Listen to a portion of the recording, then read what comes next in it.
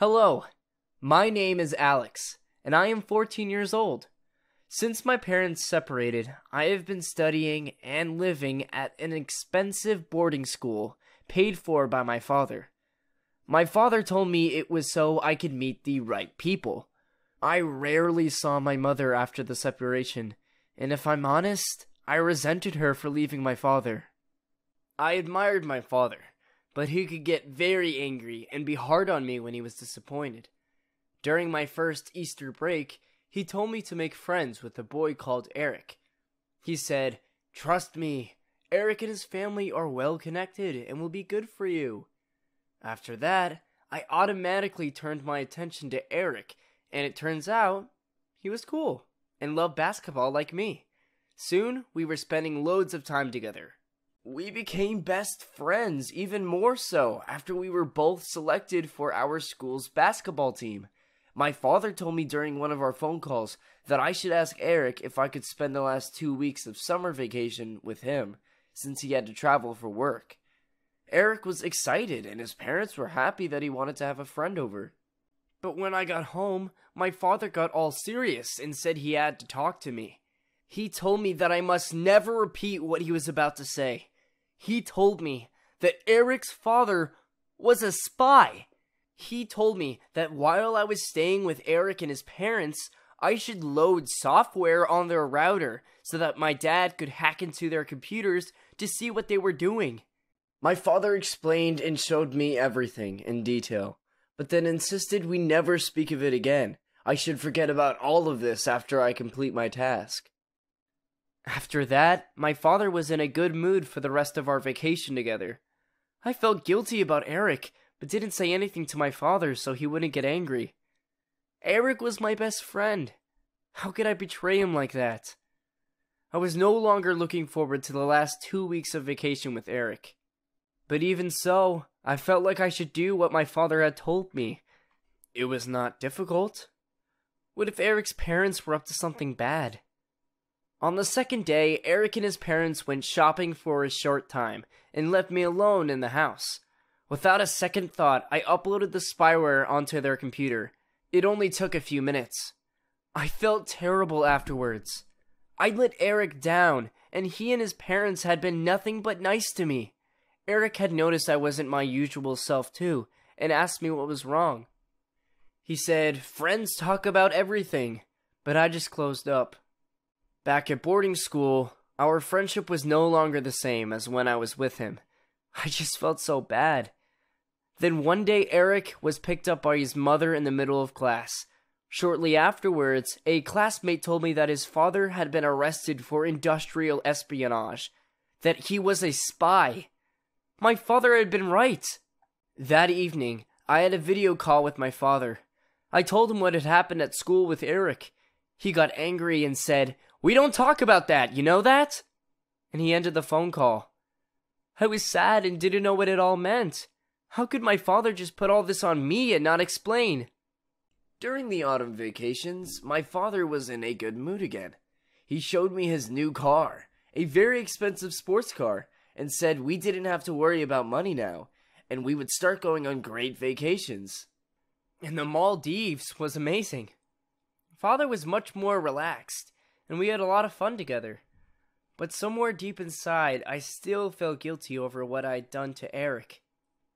After I went back to school, a girl from my class, Mia, suddenly sat next to me, where Eric had used to sit.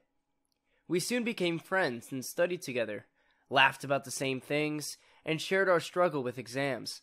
Eventually, we fell in love. It was like it was all meant to be. The next time I Skyped with my father, I was excited to tell him all about Mia, but he didn't share my enthusiasm. "Mia who?" he asked. When I told him her name was Mia Schneider, he suddenly changed his tune and perked up. He said, "From the Schneider's engineering group?"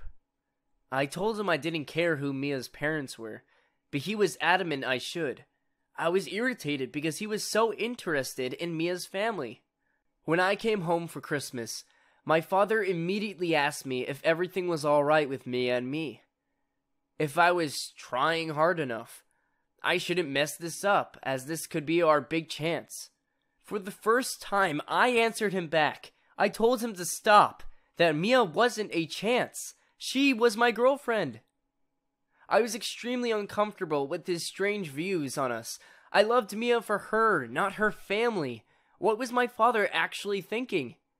He got really angry, so I left it.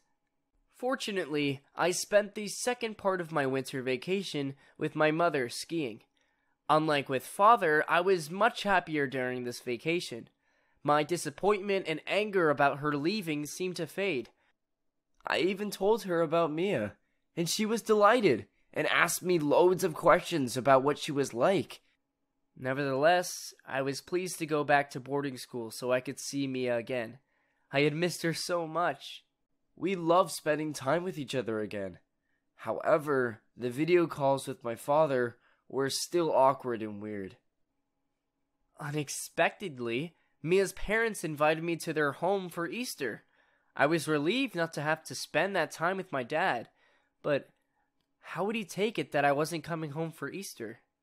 I was not prepared for what happened the next time I spoke with my father. He was overjoyed when he heard that I was going to spend Easter with Mia. Then he got very serious and said I needed to take this opportunity to do again what I had done back at Eric's house. I was shocked and asked if he really thought Mia's father was a spy. That's when he turned ice cold and angrily told me not to be so naive. Where did I think the money for my school or the vacations came from?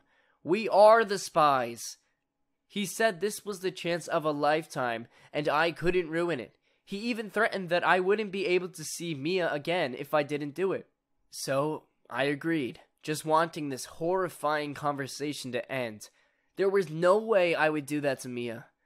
But I was also terrified of my father. How could he put his own son in this position? I was miserable.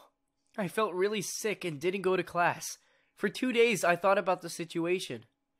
Mia called during that time, of course, but I told her I would explain everything as soon as possible, that I wasn't really sick, but there was a problem in my family that I needed to take care of. Then I made a decision. I asked my mother to go to the police with me, that I would explain everything to her in person. She arrived in the evening. I told her everything, about Dad making me spy on Eric and now Mia. The next morning, we went to the police together and had a very long conversation with an officer of the Special Economic Crime Unit. A few hours later, the police installed a camera in my room. 2 officers and my mother were with me when I called my father. I was shaking inside. I told him I would do what he wanted, but only if he told me everything about Eric's family. He resisted at first, but then had no choice, because I threatened to go to the police if he didn't. At first, he laughed, said I would never have the guts to do that. I'm not a kid anymore, I said, and I want to know as much as you do, or no deal. I asked him question after question, and he explained everything. With this evidence, the CID convicted my father and those working alongside him. I'm sure it will take me a long time to process how my father manipulated me into doing what I did.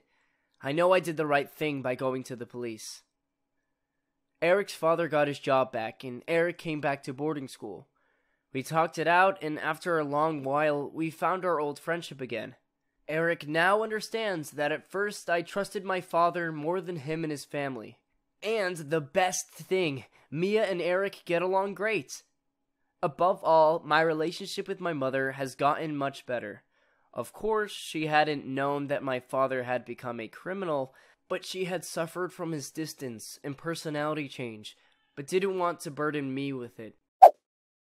Hello, I'm Tim, and I'm 13 years old. In the last few months, I've been stealing from my parents. Of course, I didn't think of it that way at first. I thought it was just things they didn't need that were just lying around. Things that were there and could be put to better use. But it's best if I tell you the story from the beginning. My parents are actually pretty okay. They were proud that I was campaigning for climate action and that I was involved with an orphanage in Africa. My parents always agreed with me when I said that the world is very unfair and the level of poverty on our planet is unbearable. Even when I asked them if they thought that we should do more to help those who are worse off, they agreed with me. At first, they were also always open to me asking them for donations for various projects. As time went by, however, they became more and more reluctant to give me anything and said that it was the other parents' turn to donate. Then we had quite an argument. It was about the printing costs for a flyer calling for a climate demonstration. I asked my parents to cover the missing amount, but they said they simply didn't have the money. So I said, then let's sell something. We have so many things that would be good to sell and that none of us would miss. That's enough now. We're not going to sell our stuff. And you're wrong. We would miss them. I don't want to hear about it anymore, my mother said very angrily. But I will, I objected, but my father also said that he'd heard enough and the discussion ended there. A few days later, I read that a storm destroyed the roof of the school at the African orphanage I'm involved with. They desperately needed money for a new roof. I knew I couldn't ask my parents. They had just said no and would get annoyed if I asked them again. Yet we had so much unnecessary stuff. I wanted to prove to them that they wouldn't miss any of it. And I was helping. A school was much more important than useless things in drawers and cupboards. Right after my tutoring session, I was home alone and went through some drawers. I found a wallet with money in a foreign currency, a camera that hadn't been used in a long time, and a gold coin. I put the camera and the gold coin on an auction site. I took the money to the bank and exchanged it, just like the coins from my piggy bank. I deposited the money in my bank account and transferred it directly to the orphanage's account. The camera and the gold coin sold straight away, which brought in more money to my account. I immediately sent it on. It was really convenient that my parents went shopping for my grandparents every Wednesday after work. I got tutoring at home on those days from Nina, an older girl from my school. But there was still enough time afterwards to wrap the packages and take them to the post office without my parents noticing anything. Unfortunately, the money we collected was still not enough for the roof of the school. So I went back home to look for things that no one would miss. In the basement, I found my father's skis. He didn't ski anymore anyway after a skiing accident 2 years ago. There was also a pocket watch in the very back of a drawer in his wardrobe that I'd never come across before. At the very bottom of my mother's wardrobe, I found a bag and shoes under some shoe boxes. They looked brand new, and I'd never seen them before either. I took pictures of the things with my phone and put them back up for sale on the auction platform. The skis, the bag, and the shoes brought in quite a bit too. The big surprise was the price of the pocket watch. It had been auctioned off for over €1,000. I was super happy. I immediately transferred the money to Africa and started packaging everything. The skis were picked up from our house. I arranged for the buyer to collect on a Wednesday when my parents were out shopping as usual. I took the money to the bank the next morning and transferred it again. A few days later, enough money had been raised to repair the school roof, and I'd played a big part. I was very happy. Shortly after, I read that the captain of a rescue ship had been sued. She had rescued some refugees from drowning and brought them ashore without permission. Donations were urgently needed for the costly lawsuit. For a long time, I had been annoyed at how little politicians cared that so many people were drowning in the Mediterranean, and I couldn't understand why they weren't doing more about it. Again, I searched in all possible corners and was very surprised when I found a backpack in the attic with all kinds of things from my late grandma. Photos and letters, but also jewellery. My grandma didn't need this jewellery anymore, and my parents didn't seem interested in it. So I decided to photograph the jewellery as well, and auction it off. The following Wednesday, my tutoring class was over and Nina had just left. But I could still hear her voice outside our house. I went outside and saw 2 police officers talking to her. She kept saying no loudly and was obviously very upset. A short moment later, my parents arrived. They were back home much earlier than usual. It took me a moment to understand what was going on. My parents had probably noticed that more and more things went missing at home and considered Nina as the only suspect, even though they hardly knew her. To catch her in the act, they had informed the police. I ran over and shouted, "No! Stop! Nina has nothing to do with this!" My parents were horrified. They apologized to Nina and the police. Then they had a lengthy conversation with me. They were very disappointed, but also said that they took some responsibility for what happened. They wanted to know everything in detail. Of course, I had to take down my grandmother's jewellery from the auction immediately. When I told my mother that I hadn't sold the jewellery yet, she was very relieved and said that she had only put this backpack away with Grandma's things because the memories still hurt too much. My father was shocked that I didn't see it as stealing at all. "These are not your things, and we decide for ourselves what we do and don't do with our things," he said sharply. "Even if we understand how unfair it is that children don't have a school roof or books," he added. "You can talk to us and convince us, but you can't go over our heads and decide for us. That is not only stealing, but also very disrespectful and unfair," my mother said. All 3 of us were sad, and my parents said they were still thinking about the consequences of all this.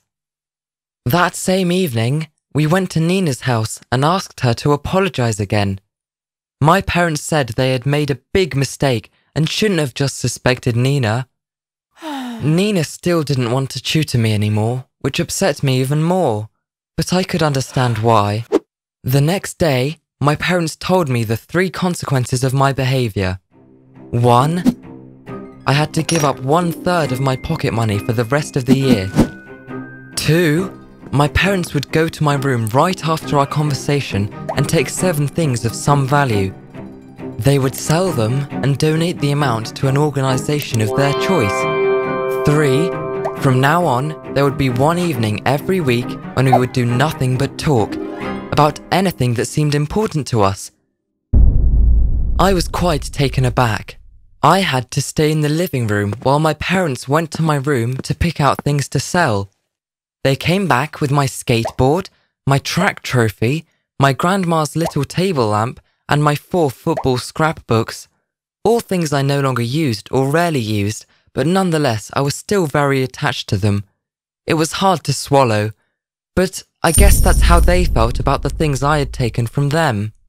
They actually auctioned everything off and donated the amount raised to an organisation that takes care of young offenders. I started to see things from their point of view, and even though I had good intentions, I realised I was in the wrong, and I now understand it is often really difficult to judge what is important or valuable to someone else. Hi, I'm Rosie. I'm 14. Thanks so much for joining me and listening to my story of how cutting corners on my chores became something much more serious.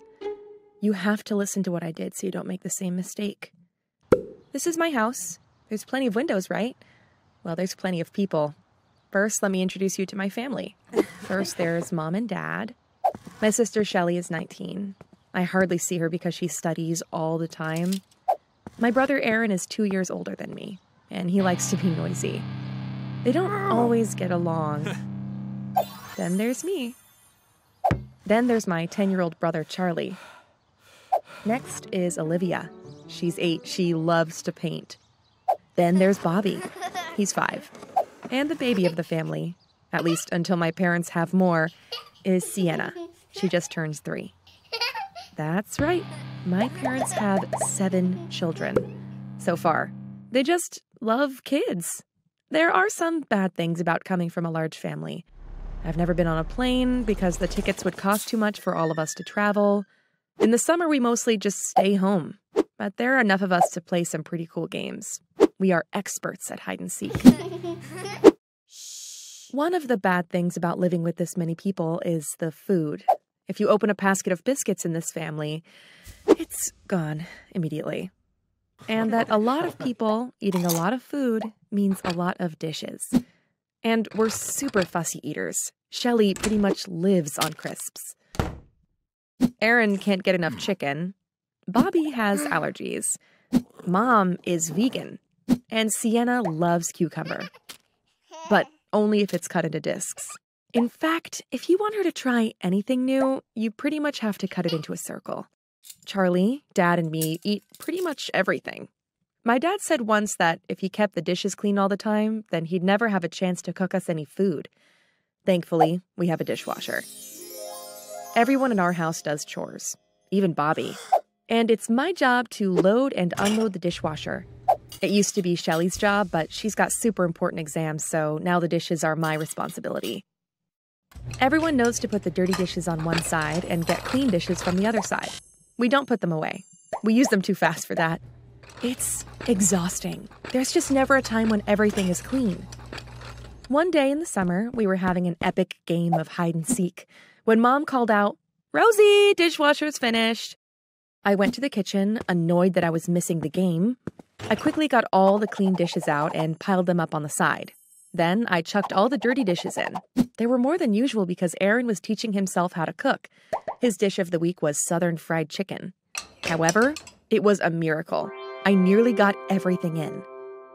There was just one bowl left. I looked at it. It looked clean. I knew that Olivia had been painting earlier that day. I thought she used the bowl to wash her brushes. I was kind of annoyed. Even though it was my job to do the dishes, she was old enough to tidy up after her hobbies. I rinsed the bowl for 2 seconds in some cold water and moved it to the clean side of the kitchen. I had finally done the dishes.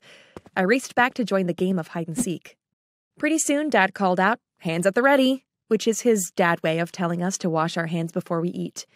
We had slices of tomato, bread rolls, meat, and cucumber. Slices of banana and some cheese. Sienna wouldn't try the cheese until Bobby cut it into the right shape with a cookie cutter. And some of us had the chicken that Aaron had made. It was delicious. Dad joked that he should be a chef when he grows up, but Aaron said, "There's no need. When I'm a famous rock guitarist, I'll employ a chef." Pretty soon after that, everyone got sick. Mom got sick. Aaron got sick. Olivia got sick. Bobby got sick. It was awful. Just when we thought everything had calmed down, Sienna got sick. They were sick for about 3 days. Then, thankfully, everyone began to get better. Everyone except Sienna. She just couldn't eat or drink anything, not even water, until Mom realized there was only one thing to be done. It was awful. Mom and Dad were so worried. I'd never seen them looking so frightened. Once she was in the hospital, Sienna got a lot better really fast because they put fluids inside her to help the dehydration. Then they did a bunch of tests. And then they discovered she had a kind of food poisoning called Campylobacter. You can get it a few different ways, but one of the most common is from chicken that hasn't been cooked properly. "But Sienna doesn't eat chicken," said Mom. "She only eats things that are round." The doctors asked us to think back to what we had eaten before everyone got sick. The whole family thought as hard as they could. Aaron looked super guilty. "Mom," he said, "do you think my fried chicken made Sienna sick?" Mom looked at Dad. "The chicken was cooked all the way through," said Dad. "We tested it really carefully. And anyway," said Mom, "I got sick and I didn't eat the chicken." "Who ate the chicken?" I asked. We worked out that Dad, Charlie, me, and Aaron had all had chicken for lunch. The doctor asked, "What else did you have that day?" "Cucumber," said Mom. "We have cucumber with every meal." "But people can't get sick from cucumber," I said. Can you believe it was the cucumber that made everyone sick? But sure enough, we worked out that everyone who got sick had eaten the cucumber. I still didn't understand how my family had gotten so sick from cucumber when the doctor said, "This bacteria can also spread through the juices of raw chicken if you don't wash all the dishes properly." "What?" I said. "We have a dishwasher. I just load and unload." And then I remembered. The bowl. For a moment, I considered not telling my family what I had done, but I knew I would never live with myself if I didn't tell the truth. "The bowl with the purple stripe," I said. "I thought Olivia had just used it for painting, so I just quickly rinsed it." And Aaron looked horrified. "The bowl with the purple stripe! I put the chicken in it before I did the spices." "Oh, Rosie," said Mom, so sadly. Somehow, the fact that she was sad was worse than if she'd been angry. I started to cry. "Mom," I said, "I'm so sorry. I just wanted all the dishes to be clean." I didn't think I could feel any worse than at that moment. But I could, because just then, Sienna said, "Mommy, my legs feel all funny." The doctor said, "Everybody out," and we watched through the window. The doctor asked Sienna to move her legs, to try and get out of bed, but she couldn't. She couldn't move her legs at all. She was paralyzed. They had to do a bunch more tests. And then the paralysis spread to her arms. Sienna had a rare reaction to the Capibolacter bacteria. It can be very serious. Her own nervous system was attacking her. Mom and Dad were at the hospital all the time, and we went in for visiting hours every single day. Thankfully, Sienna was really lucky. The paralysis only lasted 2 weeks. But I can tell you, it was the longest 2 weeks of my life. When she came back home, she was pretty much back to normal. Except because hospital food comes in all shapes and sizes, she learned to eat things that aren't round. Now she likes things in all shapes and sizes. And me? I learned never to cut corners on my chores. So, that's how I poisoned my family and paralyzed my sister. We're super lucky that she didn't die. Have you ever cut corners on your chores? Let me know in the comments. I'm sure I can't be the only one. And here, thankfully, things are pretty much back to normal. I'm coming to find you!